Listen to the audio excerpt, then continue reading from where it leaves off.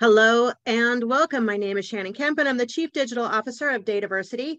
We would like to thank you for joining the latest installment of the monthly DATAVERSITY webinar series, Advanced Analytics with William McKnight. Today, William will be discussing showing ROI for your analytic project. Just a couple of points to get us started. Due to the large number of people that attend these sessions, you will be muted during the webinars.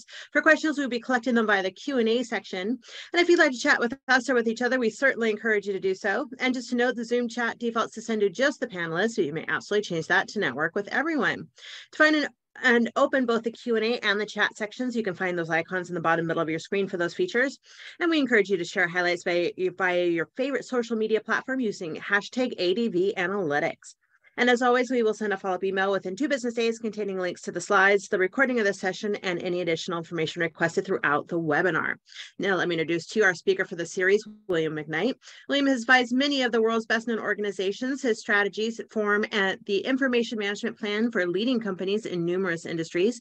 He is a prolific author and a popular keynote speaker and trainer. He has performed dozens of benchmarks on leading database, data lake, streaming, and data integration products. William is a leading global influencer in data warehousing and master data management, and he leads McKnight Consulting Group, which has twice placed on the Incorporated 5,000 list. And with that, I will give the floor to William to get today's webinar started. Hello and welcome.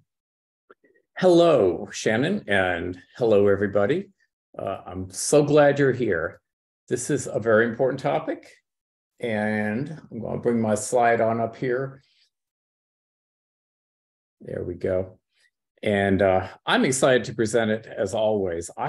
This is an evergreen topic, meaning it just has been important for a long time. And it's been a topic of mine for decades now. And it is my most requested topic. Despite all the architecture things I talk about, this is the most requested topic because it's hard to find good information on this topic. Yet, no matter what else we do, we have to do it for the benefit of the organization. And so ROI is a great way of cutting through all the stuff and getting to the point where we're on the same page with different people that have to weigh in on whether we should do a project or not, whether we should continue a project or not, etc. Most of you have probably been in some permutation of that conversation. And I want to empower you today to do better at that conversation next time you have it, to actually bring that conversation to the table because you know it's going to have to happen, and to know how to navigate it once it's there for you. And it's not just a conversation, obviously, but I want you to understand the bigger picture, and that's what I'll give you here today. It's actually a pretty elongated process in most organizations, and it involves a lot of people skills and getting people to communicate and agree and things like this. It's not usually the most exciting topic that a technical professional, such as myself, I might add, really wants to get engaged in. But nonetheless, it's important for the success of the project. And for that reason, I get involved and do what I can and build some methodology around it. Over the course of decades, once again, not only from speaking, but more importantly, from practice. And so my practice, my field work has really influenced this program that I'm sharing with you. At the end of this hour, I want you to be able to navigate an analytic project justification. And we're going to hammer home the difference between project and program. And this will cut through 50% or more of the misunderstandings out there about this topic. Distinguish between tangible and intangible benefits. What's tangible to you may be intangible to somebody else. And what's intangible to you may be tangible to somebody else. It's all in where you decide to draw that line. So I'll help you with that. Presenting an itemized ROI is pretty important. None of us here can predict the future. I'll speak for myself. I can't predict the future, but I can put some stakes in the ground and say it might be this, it might be that, or it might be this other thing, based upon some good information. And that's what we call an itemized ROI. I want you to be able to articulate the value of an analytics program, of doing analytics for your organization. I'll have some examples to share with you. And I am sure You probably wouldn't be here today if you didn't agree that analytics were important, that analytics is important to the bottom line success of your organization and is definitely a competitive advantage. Gone are the days when we can just run our business, transact the transactions, and get our products in the door and not even really put a lot of thought into that or a lot of data into that. We have to put data into just about everything these days. And that's analytics. So we'll go into that. And adapt a methodology in your program that includes ROI attainment and measurement, because it's not a one-off thing. It's not a one and done. It's something that it needs to be exercised on an ongoing basis, because it does keep coming back around. I have encountered many situations where the information professionals have accomplished the ROI and it was such a painful process that they shut it all down, hoping to never have to do that again, but it does come back around and you get more comfortable with it. These are some of the projects that I've justified over the course, helped justify over the course of time. And of course, we don't really see budgets at this level one at a time, right? It's doled out over the course of time. And that's what I'm talking about here. These are multi-year projects, most of them anyway. Although it's definitely possible that this much can be spent in 1 year on one project for one company. It does happen. So these are some of the higher end projects that I've been a part of justifying. It is something that I get drawn into quite a bit, just because people find out I can do it and it's not for everybody. So it is something that I have been a part of quite a bit over the course of time. And I always am acutely aware that I'm wearing two hats when I do this. I'm wearing the architecture hat. As an architect, I want it done right. I want it done scalably. I want it done with modern technology. And I want it done in an integrated fashion. And on the business side, I want it to deliver to the bottom line of the business early and often over the course of every year that it exists. What's the average lifespan of projects? Depending upon where you look for that information, it's anywhere from 10 to 20 years. And even more if you're talking about airline reservation systems and healthcare claims processing systems and so on. There are definitely a lot of systems out there that go on well beyond 20 years. Those systems that people do not want to touch, and probably for a good reason. But anyway, we're looking at justifying something over the course of that kind of time frame. Before we jump into the technical aspects of ROI and analytic programs, I want to acknowledge the strategic. And this is where people get confused, I must say, and they come back at me with, well, that's nice, that ROI stuff, but I'm doing these things. I get that. I get that. There definitely are projects out there that do this. But I would say that not everything is strictly ROI or strategic. I think some things are both. I think most things are both, as a matter of fact. But there's definitely more projects that lean heavily towards ROI. There are these strategic projects. So these are the primary mission of your project. You may or may not have to do ROI. I would encourage you to do it anyway. You never know when it might be needed. And it's a good mobilizing force for the build team and the business community at large. If you want to gain a competitive advantage, great.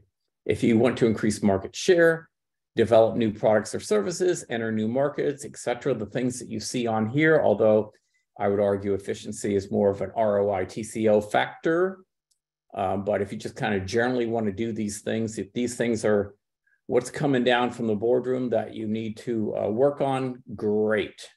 This may not be the end of the justification. However, there may be this plus the ROI aspects. As a matter of fact, largely it depends on who you're talking to in terms of why you're doing a given project. And there's usually a strong contingent in a company, even for projects that are doing these things primarily, that want to see the ROI for it. So let's learn about that. Let's talk about workloads first of all, and I like to use this graphic.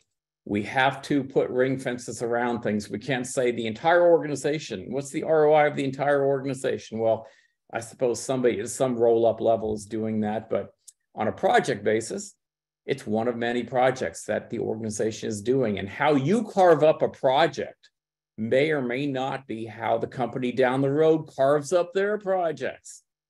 So implementing SAP, for example, that might be a project to you, but to some other party, it may be just too overwhelming to think about. And so it may be component by component are the real projects. And they'll get to the bigger project of implementing SAP globally in some, in a longer term fashion by the accumulation of projects. The reason this is important to ROI is projects are the basis for the returns and the investments. And that's what we're going to measure. You can't measure everything, and you don't want to measure just something really teeny tiny either. On the other hand, you got to find that balance. And so a lot of us know what a project is when we see it in our organization. You know what I mean? But just keep in mind that when you are talking to some people, they may see that word as meaning something entirely different. I hope my SAP example was enough for this, but we have to put our arms around data, what data is part of it, what user groups are part of it, what kind of timelines are part of it, what kind of scope is part of it, and that will comprise an application. I'm not talking about a Scrum. I'm talking about the accumulation of many of them that end up with something of meaningful value to the organization. So you might think of it as something that takes a good 6 months to a year to deliver, but not 5 years and not 1 week, okay? So prioritizing efforts within the organization. I'm not spending a long time on that here today, since we are going to get into efforts that we have already prioritized and decided we want to do, or at least we want to explore some more about. But these are going to be my barometers for you in terms of prioritizing efforts within your organization, because you always have 100 things that you could be doing, and you've got to boil it down somehow. And hopefully you have a sensible way through governance and so on, the whole budgetary process that you go through, I'm sure, every year. Hopefully that process is great and it considers things like this. I'm sure it does, either overtly or not. But it's things like ease to do. How easy is it to do it? Can we use our current technology set? Because some organizations are really gun shy about adding technology, especially when it comes to things like, oh, let's add master data management. Let's add streaming data. Let's add a graph database. Let's add a data lake. Let's add data science. And a big one for today is let's add artificial intelligence. So broaching that is something that a lot of executives are wary about. So can we do it with our current technology set? Prerequisites done first. So as you're ordering things, is there anything on that list that maybe builds to something bigger for the organization? And you want to do those first. You want to put things in the right order. So sequencing your projects is as important as determining what projects you're going to do over the course of time. And finally, the ROI. And I don't mean last but least. It's last but not least, the ROI of doing it. What does it do for the bottom line of the organization? That definitely is a factor in prioritizing your efforts. It may not be the only one, but it's a factor. Okay, let's understand a few more things. Ordered benefits. This is what makes ROI difficult. And this is where I have to part ways with a lot of people out there who say it's impossible.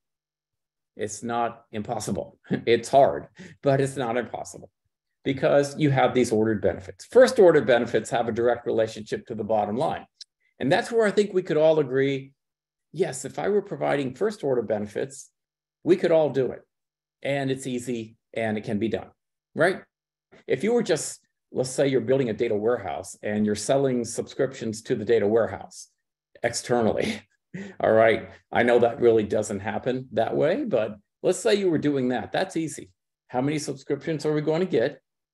What are we charging for them, and how much does it cost to build the data warehouse? And you have the basis for some ROI there, but none of us are doing that. We're doing more second order, third order, God forbid, fourth order benefits. We're into that, where the second order benefits have an indirect relationship. And a third order benefit has what we call a transitive relationship. It does something, it enables something, that enables something else, that finally produces some sales for the organization or reduction in expenses. And those are the two things that, if you're going to use ROI, you have to get to one or more of those two things.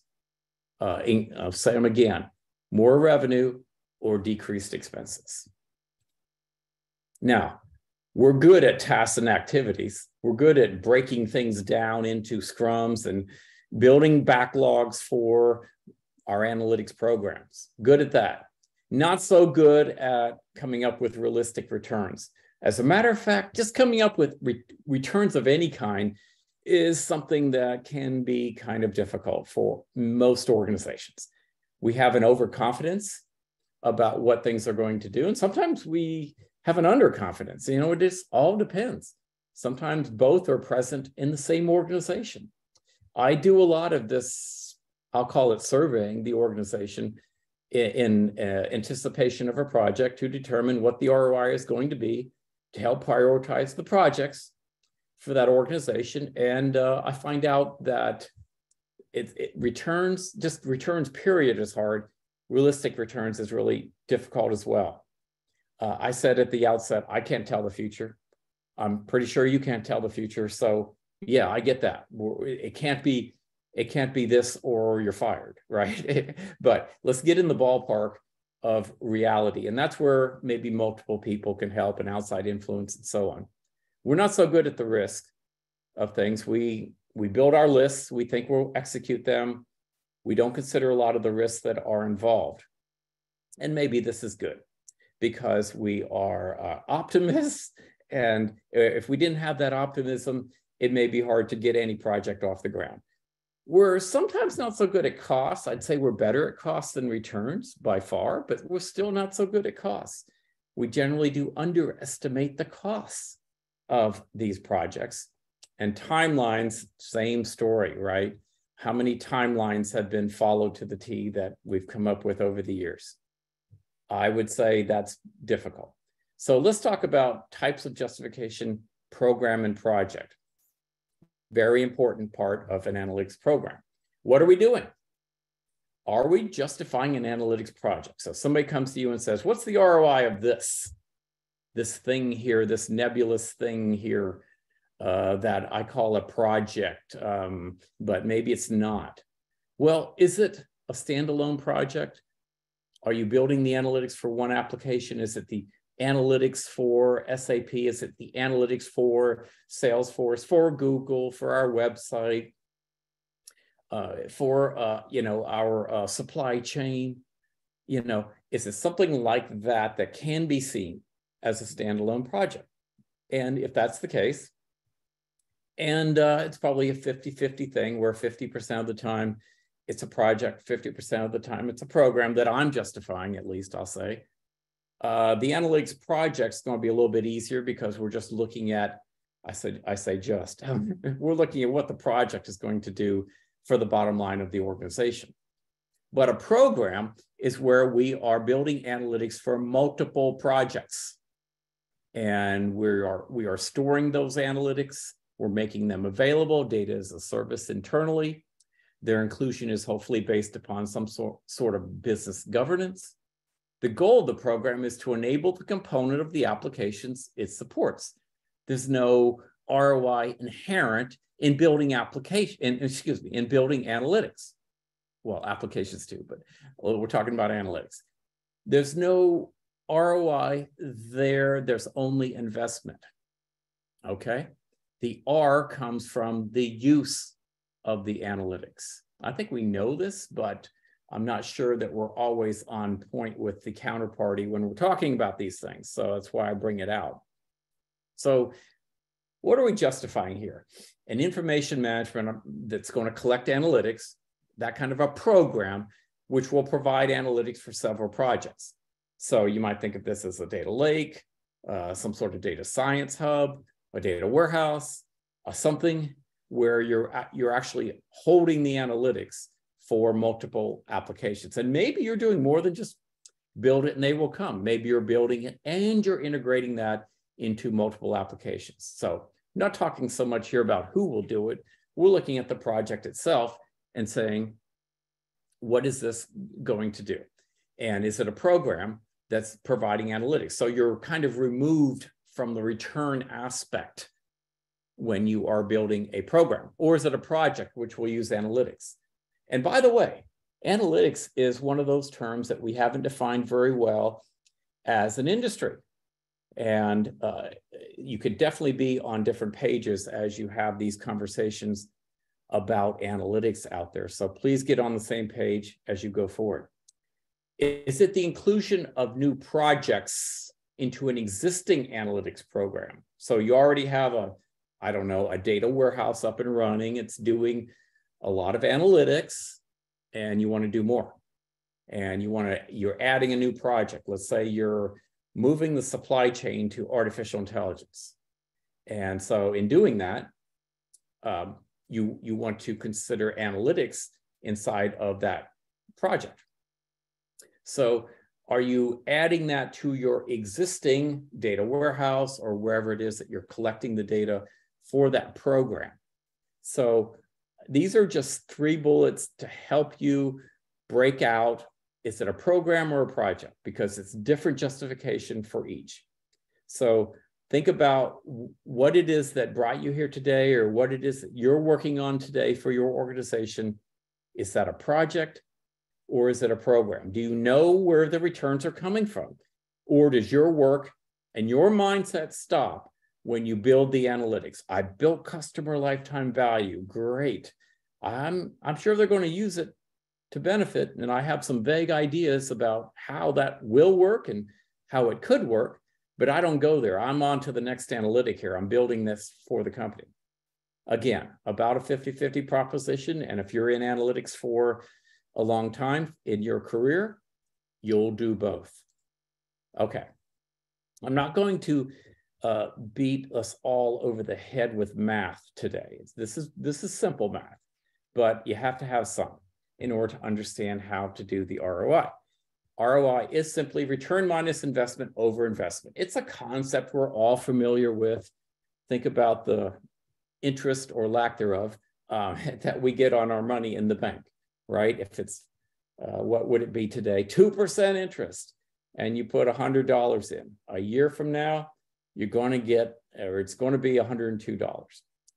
So we kind of get it, right? So we're just trying to apply that concept on a grander scale here to these probably $1 million plus projects that we're working with. ROI should always be supported with the time period. So if you say you're giving me 132% return, I'm going to say, great, if you're talking about a week or a month or even a year. But if you're talking about, 10 years, not so great. Not so great. I don't want to put my money in that. ROI should be presented with assumptions and risks and be itemized by all the various components, however you want to break down your analytics. And these are just some ideas by source system, subject area, users, history data, the technology used, and whether this is the one that's flipping you over to the use of AI ML. Add up the possibilities, but don't oversell it. And this is where a lot of professionals waste a lot of time because they think that when you're doing an ROI, what you want to do is you want to list 100 things that this thing is going to do for the organization. Not really develop any of them, but just have a big old list. And in my experience, that doesn't work. I'd rather have a quality list of 1 or 2 or 3 things that the project's going to do for the company. And by quality, I mean having some ROI associated with it, than to have a list of 100. I'm not saying don't list the 100 things. I've never listed 100 things. Okay, let me say 20 things. Okay, I'm not saying never list the 20 things, but don't waste your time developing ROI for 20 things. That's just too much. it should sell itself based upon one or two things. This is an ROI, by the way, it's used for predicting and measuring.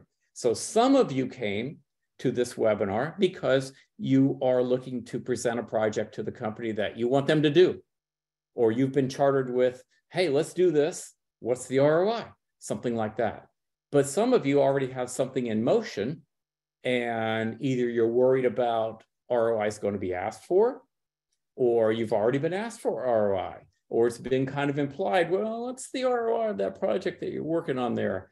And you want a framework for doing that. So ROI is good for both.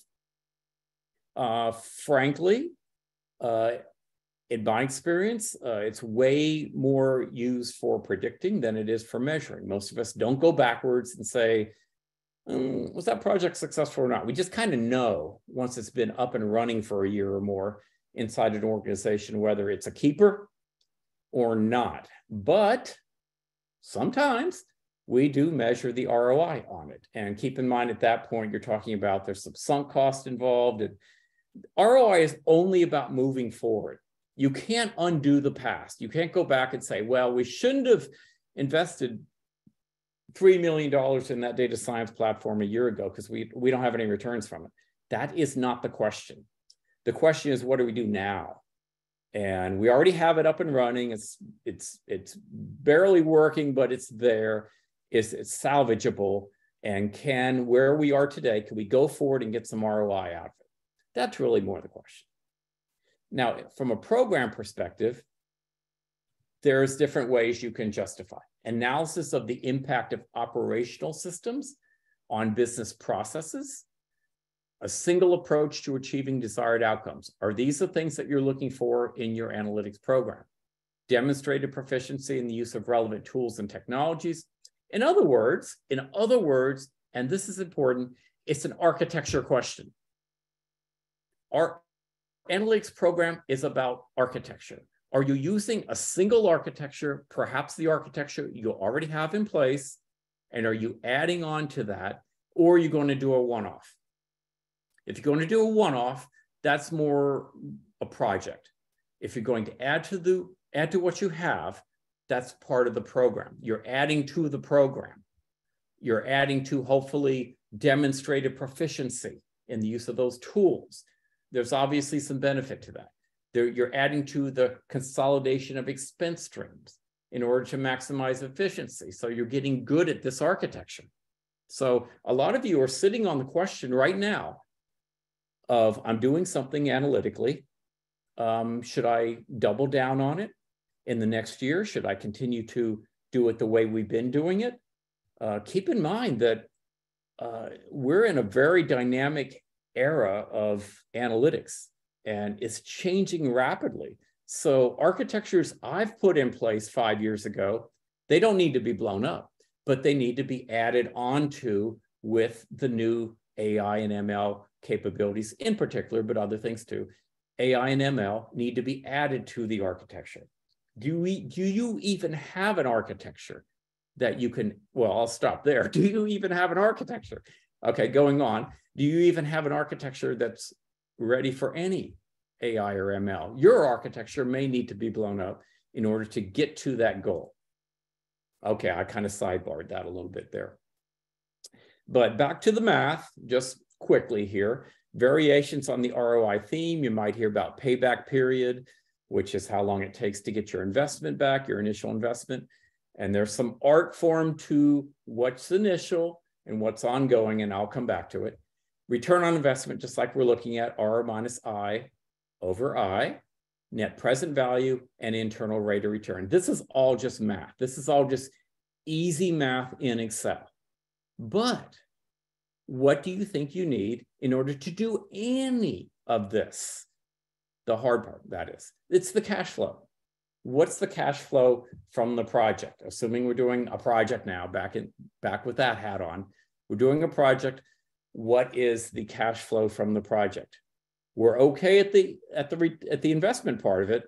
The returns is hard. Investment can be hard too, for all the reasons I've previously mentioned, but you got to have both. How much is it going to cost? What are we going to get out of it? And you don't get out of it things like Oh, we're going to improve the data quality of the organization. Oh, we're going to do this, we're going to do that. No, it has to come back to numbers. And this is where a lot of people have a hard time. But we'll hopefully empower you a little bit more as we go along here. And for each, excuse me, for each suggested business project, present multiple possible scenarios along with the odds of that scenario happening, forming a probability distribution. I like to do it this way. There's going to be the plan case. Again, we can't predict the future, 100% accurately. There's going to be the worst case. Most everything goes wrong. There's going to be the best case, where little goes wrong and everything goes right. And the project goes gangbusters and we sell not 10% more than what we're selling today. We sell 25, 30% more. Wouldn't that be great? It could happen. If it could happen, maybe that's your best case scenario. So sometimes I'm very much directed by the CFO office of an enterprise in terms of how to do this, how they like to see it, and that is fine. We'll roll with it. But when they don't have this, which is more than half the time, this is what I'm going to suggest. 3 cases, and the possibilities of all of them will add up to, you got it, 100. So we can only put tangible things in here. Tangible are returns you decide to measure. And these are all keywords here. Returns you decide to measure. You can measure a lot of things. You can get your ruler out and measure quite a bit, but is it worth your time? And I tried to give you some guidelines on this earlier, and that's the second bullet here. Usually 1 to 2 returns are reasonable to measure for each phase or each project. Intangible returns, returns you decide not to measure. And please don't tell me it's all intangible. It's not all intangible. Well, let's give you some examples here. These are tangible returns. And these are returns that I've worked with. You've probably worked with some of them as well. Increases in sales, that's great. I love that. That's a lot of fun. We want to increase coffee sales in this nationwide concept by 2%. And if we do that, it would way, way, way more than pay for this analytics program. And this is what I find, by the way, when you can increase things by a good percentage point, that is, I just said 2%, that's going to, for a mid to large size organization, that's going to more than pay for your project. But, of course, the trick is in making that happen, right? Efficiencies in processes, reduction in inventory. You can measure all this. Automated processing, reducing returns and fraud. Those are fun. Saving procurement dollars and operational savings, squeezing out some savings that way, maybe from warehousing goods and so on and so forth. Every industry is going to be a little bit different in terms of what the tangible returns are in that industry, but everybody's selling something. So let's hone in on that first bullet for all of you. Increase in sales. What does that mean to you? Think about the company that you're in. What does that mean to you? Selling more pharmaceuticals, selling more telecommunications, selling more retail, selling more of your manufactured goods. What does it mean? And you could probably break it down more than I just did. But intangible returns are different. These are fun. These are great. These are to be listed, but not to hang your hat on for the project most of the time. And definitely not a part of return on investment analysis. For return on investment, again, you need the cash flow and you need the returns and the investment. And then it's all math from there. But intangible returns, and these are things I hear. And I hear these things from great analytics and data management professionals. But there's a gap there between this and what's going to work in the enterprise. And this is what I try to tell people, that we can have this conversation because I enjoy improving customer loyalty. The customer success manager enjoys that. But at some level, somebody's going to look at it askance and say, well, what does that mean to the bottom line? Let's say I have 2% more customer loyalty. how does that translate? Given all these things we're going to have to do to take care of those customers and keep them aboard, is it smart to do it? I mean, all of us have changed phone plans, right? And we've received offers maybe for a free month here or there, or I'm going to move you to this level of service or better customer service, or a free ball hat or what have you. But there are limits to where those communication companies will go in order to keep you. And that's what I'm talking about here. And that's what somebody is looking at. Somebody's looking at, let's do everything we possibly can to improve customer loyalty. But somebody else is going, well, within reason, and let's look at the bottom line. So these things are great, but somebody has to translate them to ROI if you want to use them in the ROI. And I would say most of these things, you can, but a better list was the one on the prior slide. Enhanced decision-making capabilities, yeah, that's all great, but what decisions are we going to make better, and what's that going to mean? Improved operational efficiency, by how much? What's the bottom line on that? Increased revenue and profitability. Now, that I would argue is mostly a tangible return, but if you just say it like that, and you don't say by how much, then it's intangible and you got to focus on something else. So that's not a great intangible return to me. Improved marketing effectiveness. Okay, great. How effective? And how many more customers is that going to translate into? And what's their customer lifetime values predicted to be, by the way, so I can understand what that revenue is going to look like. Improved marketing effectiveness, improved risk management, customer segmentation, the ability to do that. Yeah, that has a knock-on effect on a lot of things. Customer retention and the grand old competitive advantage, okay? But I would say gone are the days, especially 2023, it's not a good year to wave your hand around and say things like that versus breaking it down into some examples. So let's do that together. Here's what you need to know. You need to know the company's discount rate. This is what they're getting on their money. This is kind of a hurdle rate for where the project needs to exceed in order to be justified. Because why should I put money into analytics when I can put it into inventory and I get a solid, you name it, 18% return? Says so right here. It's been saying so for 20 years, and you want to do something else with my money. So what's that going to look like? So that's your discount rate. Usually, you have to get almost to the CFO office before you can really understand what that discount rate is. Yet many times we're challenged with doing ROI and not knowing that.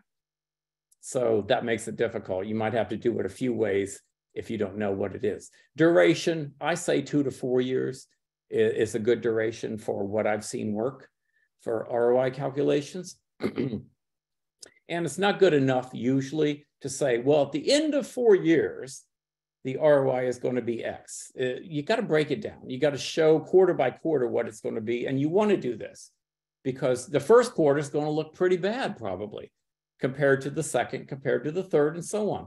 Usually these projections make the project look better and better as time goes on within limits, right? Because you get to a point maybe 10 years down the line where the project shows its age and we have to do something else, right? I've already mentioned that.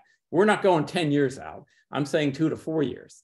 And in that time frame, things should continually get better, better ROI for the project. You've already recouped the initial investment. Now you're printing cash, right? You're printing cash every quarter or every half year, however you're measuring it. And that's what you're showing back to the business in a spreadsheet that looks something like this. This is a very basic one. And again, I'm not going to hammer the math at you here today. This is really simple stuff. Let's say you're doing cost savings. You're not doing more revenue. And by the way, revenue is not good enough, is it? Because there's a cost of that revenue. And most of the time, it's fairly substantial. So we want to have the profitable revenue if we're doing that. But that's, I'm getting aside. On this spreadsheet we are looking at, you have cost savings. In year one, you're not saving anything. Why are you not saving anything? Well, you're not doing anything in that first year. Are you waiting? No, you're investing, you're building. And a year is a long time, by the way, but this is simplified for spreadsheet purposes here. So your hardware investment is going to be, let's just look at the year one column, $100,000, yay. So your total investment is $100,000. Now that's not realistic. You have hardware, you have other things, but I'm trying to keep it really simple. So the first year, your investment looks like negative 100%. That's terrible. Doesn't get any worse than that. But things get better. They better get better, right? You better not show year one and say, can you fund this, please?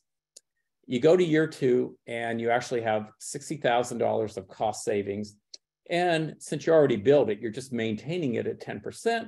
It costs you $10,000. You do the ROI on that, it's a negative 45% now, cumulative speaking. Within that year, it's pretty good within that year. Now you get to year three, but again, okay, let me back up. Again, we're sitting at year zero as we're doing this. We're not sitting at year two saying, oh, what do we do now? Because if you're sitting at year two, you've already invested year one and year two. Let's say you've already invested year one. So if you're going to, year two is going to look great. Go ahead and do that. For sure, do that, right? But you invest 10,000, you're going to get 60,000 back. For sure, do that. But if you're looking back from year zero, you haven't invested that $100,000 yet to make it possible to get the financial return in year two and year three, for that matter, where it gets even better. $80,000 for, again, the $10,000 maintenance level of investment. Maintenance levels are pretty good, aren't they? Once you get there, and probably going from $10,000 or $100,000 to $10,000 is not really realistic. It's probably more than that, but this is an example, and this yields 16.67%. And that's my cover page to this business justification ROI document, right? 16.67%. Is that good or is that bad? Well, it depends on the company.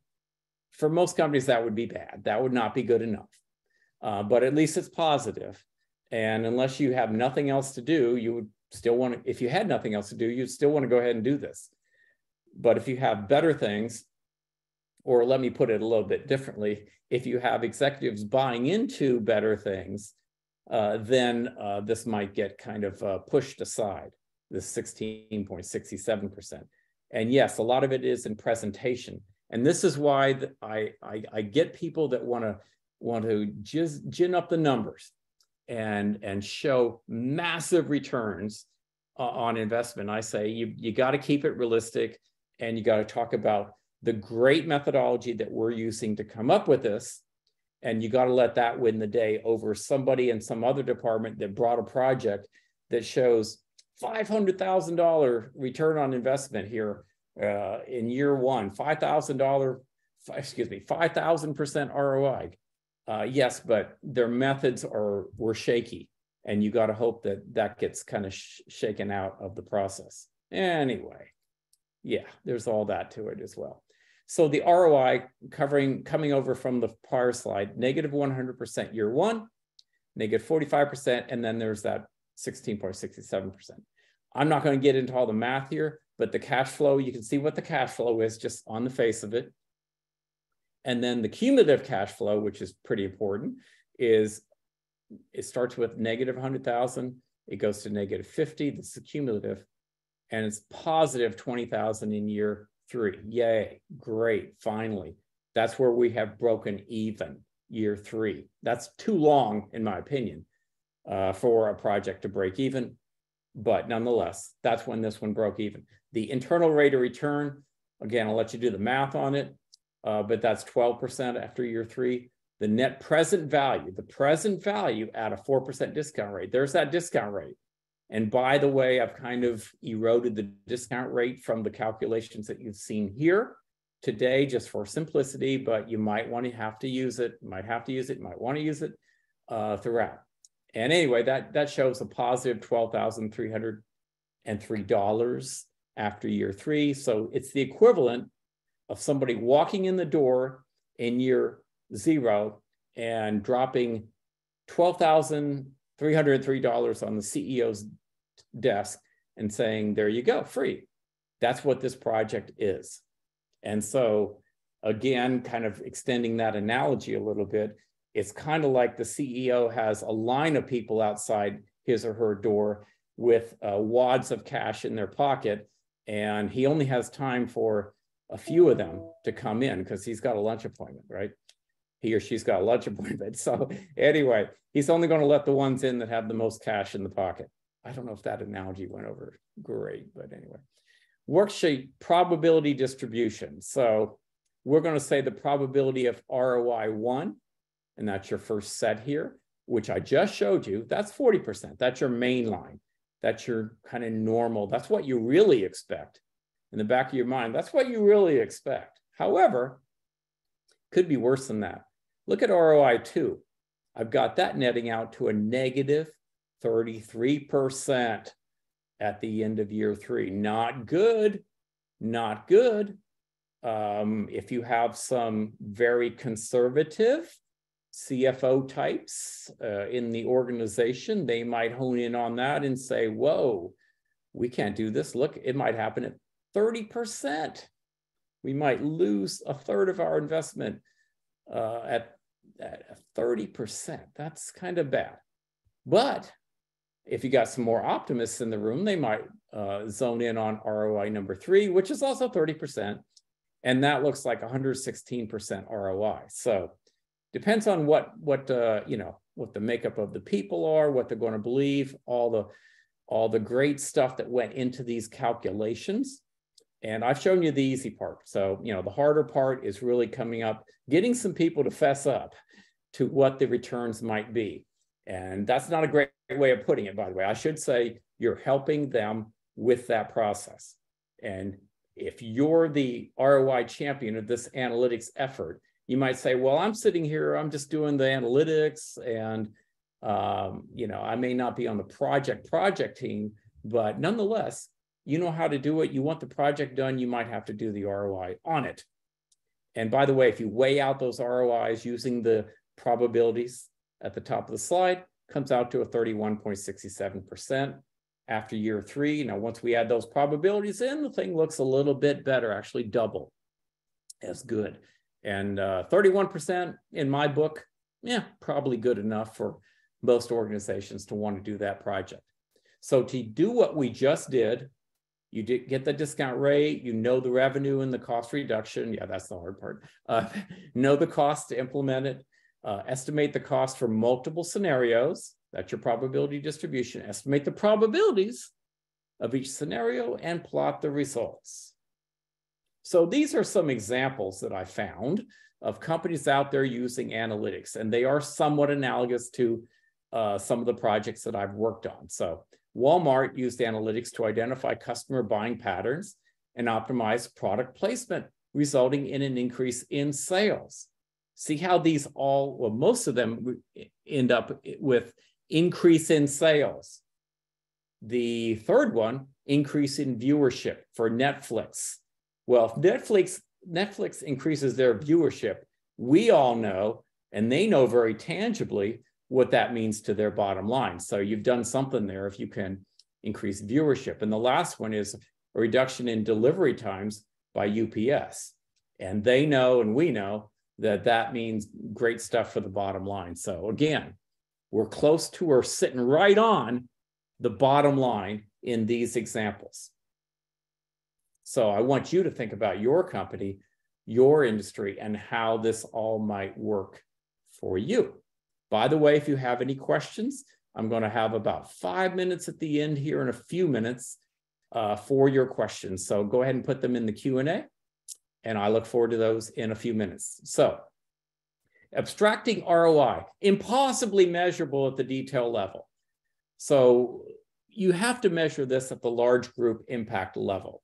So something like customer lifetime value, translating that to what that means for which customers are going to have an increase in customer lifetime value. What is the decile of spend that they are in for you as a company? What does that decile do for the bottom line of the organization. And that is a barometer that you can use to drive a number to the bottom line for this calculation. I hope I just made sense there.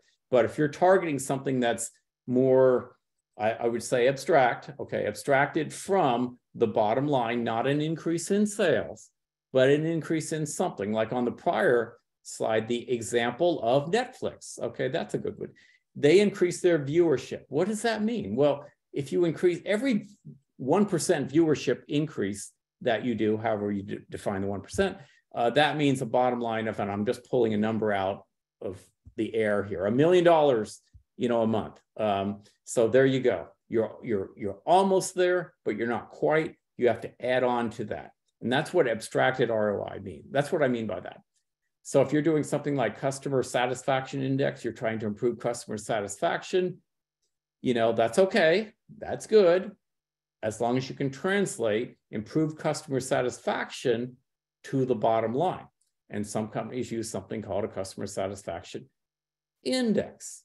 Now, TCO is just, you can do it this way or you can do it that way. And if you do it this way, it'll cost this much. And if you do it that way, it'll cost that much. I have done innumerable TCO studies for clients, in enterprise clients, as well as vendor clients. And I've published a number of those as benchmarks, by the way, out there. So if you want to see some more of this calculation in action, although you're probably not at a vendor, so you can apply it to your situation, but nonetheless, you can see the calculation. They're out there. So TCO, and a lot of you are charted with things this way. You are charted to build a data warehouse or a data lake, or master data management, that's on here as well. Some sort of hub of data. Well, why would you want to do that? Why would you want to do that? These are architecture questions. There are great reasons why you'd want to do that. A lot of it comes back to its lower TCO. It's lower TCO to the organization to do a data warehouse than to build, I don't know, 10 data marts, what have you. What you're going to have to do if you don't think about things like a data warehouse. And yet at the same time, none of us seem to be able to build one data warehouse for the entire company. I get that, right? But the fewer the better. I think we can all agree on that. It's just really hard. But the fewer the better, as long as they're not locked away by IT and 10 other things I could go into, which I won't today. The storage medium that you choose, the cloud that you want to use, the cloud instance that you want to use, that might be a TCO, that very well might be a TCO. Master data management, whether you're upgrading or replacing something, whether you should outsource something, a lot of these are TCO questions. Total cost of ownership. What is cheaper to do ultimately? And nothing is total TCO, by the way. If you do, for example, if you do a replacement instead of an upgrade, that comes with enhanced capabilities. All you're saying here is, I'm just going to measure the cost. And as far as the new capabilities, they'll come, but I'm not going to bother to measure them right now. Okay, so that makes that a total TCO example, but I'm saying that the ROI is inherent in something like that as well. You're just deciding not to measure it right now. Hope that made sense. So summary of the methodology: you do your cost analysis, you do your tangible benefits analysis, not the intangible. That breaks it down to cash flow, where you can do, and then you add the probability distribution, the ROI calculation, list your intangible benefits, have fun, prioritize and plan things based upon ROI and other factors, and do continuous learning. It's not a one and done. Continuously get this thing better. The first time you do this, the first time is going to be hard, really hard, but it gets better. You get more practiced at it, and you get more comfortable with it. In summary, target the business deliverable of the project. Use a repeatable, consistent process using governance.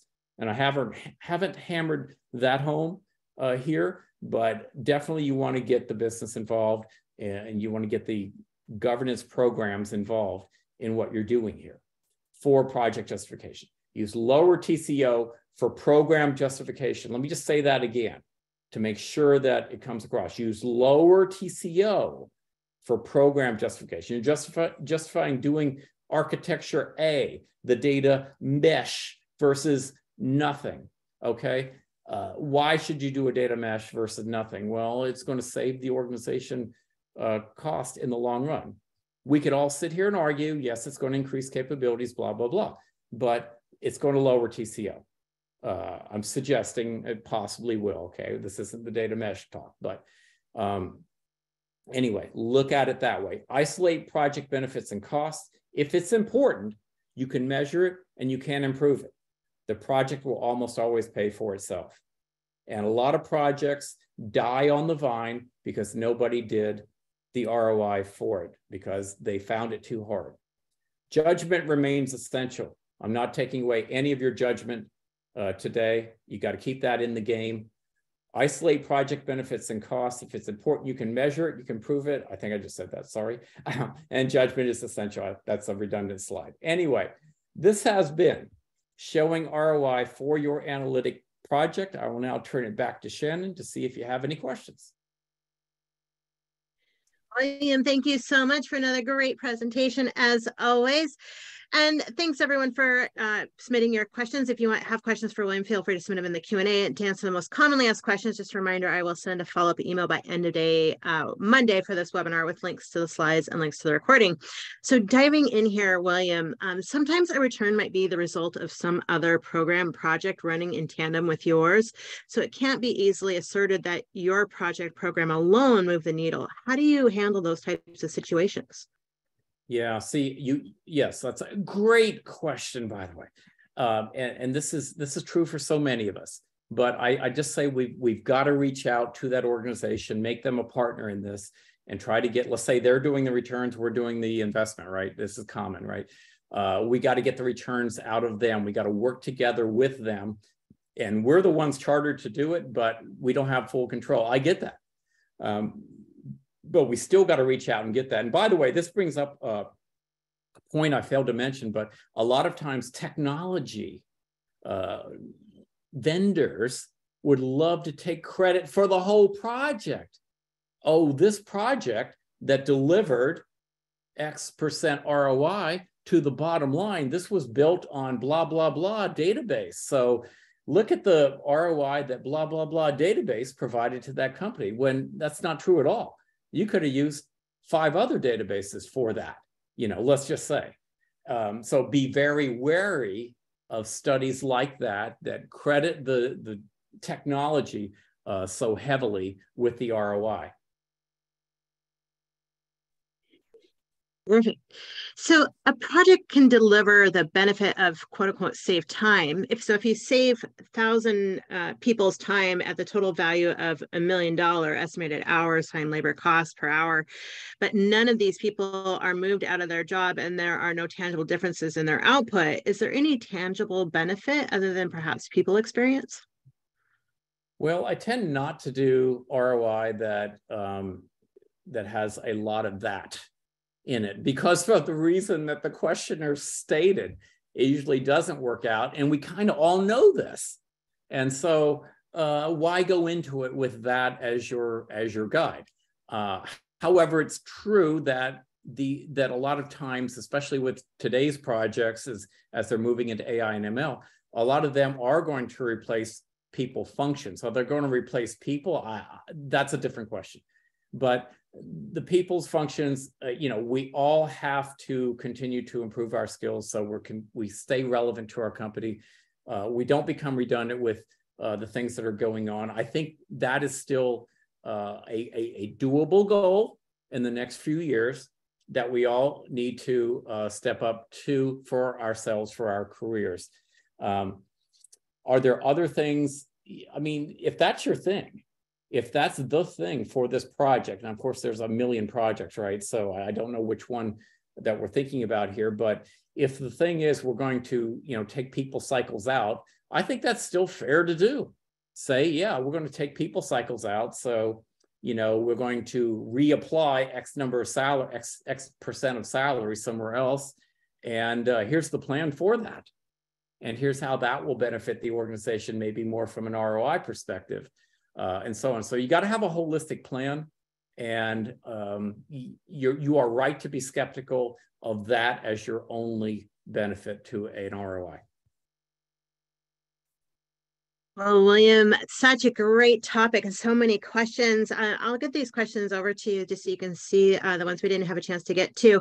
But that is all the time I'm afraid that we have for this webinar. Thanks to all of our attendees for being so engaged in everything we do. Again, just a reminder, I will send a follow-up email by end of day Monday with links to the slides and links to the recording. William, thank you so much. Thank you. Thanks, everyone.